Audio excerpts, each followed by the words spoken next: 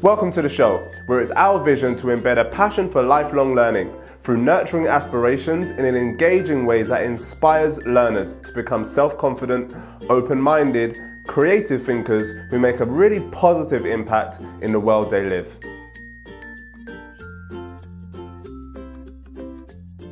Today I want to talk to you about differentiation and share some simple ideas about how you can leverage differentiation to make sure it becomes an effective teaching tool within your teaching repertoire that enables you to stretch pupils at all levels.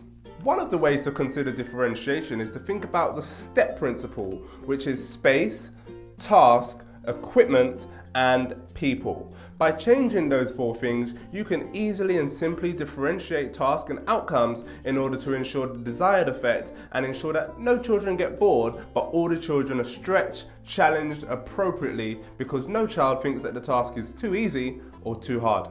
When you're thinking about space, think about the space that children have to perform in, and usually if they're performing in a tight space, whereas if they're performing in a large space, you're going to produce an easier or more difficult outcome. So think about that and how you can leverage the amount of space that they have in order to make the task more easy or more difficult. PE is a really easy way to explain that, because if you're, for example, passing the ball to a partner, it might be easier to pass it over a short distance than it is over a long distance, depending on the learning outcomes that it is that you're trying to achieve. When you're considering tasks, think about the tasks that you're getting the children to do. Are they ordering a 4-course meal with all the extras and having a full-on communication with the waiter or waitress? Or are they ordering one thing off the menu? One of those is going to be simple and one of those is going to be hard. It's about identifying the key learners within your classroom and making sure that they have the task which is appropriate for them. When you think about equipment, think about the equipment that the children are using. So if you're a music teacher, for example, you may have loads of children playing on simple instruments like the triangle to perform a certain rhythm, whilst you might have more advanced children performing on pianos or guitars or things like that, just because they've got that external outside experience perhaps.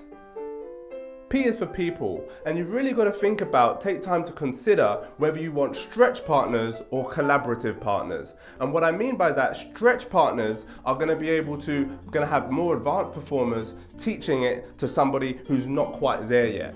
Jim Quick has a great example of this, a great quote where he says, "To teach it is to learn it twice." So you might want to have reinforcement or stretch partners so that the person that is at the top, or the person that knows most about the subject, is relearning and reteaching themselves whilst also encouraging and teaching a peer classmate. Collaborative partners might be two people on relatively the same level who can use each other's ideas and learn from each other to stretch and encourage and evaluate both of their ideas so that both of them improve together.